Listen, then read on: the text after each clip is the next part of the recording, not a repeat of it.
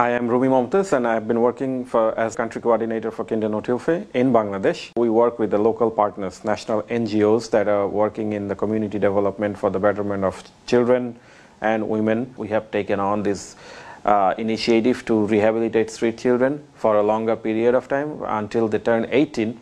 So we take them in from when they are 6 to 8 years, and then we provide them with education, place to stay, food. We cover health, education.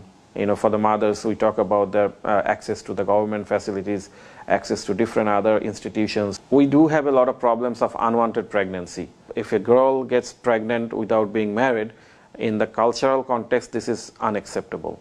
But that doesn't mean we can just leave them out of the society. The mother is actually, because she's already kicked out of the family for being pregnant, and then she won't be back into her family. We provide mothers, especially these mothers, with the training of how to operate a machine, how to operate a sewing machine or a bigger industrial machine. So at least she can go back and find a job that she can make a living, and we take care of the child until we find some facility or like a family that would foster this child. For me, it would be the way I get to really spend time with the most vulnerable communities in the country.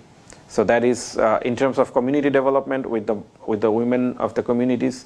In terms of street children, I have been experiencing that the potentials that we all have within ourselves, how it can explode, and it can really change us.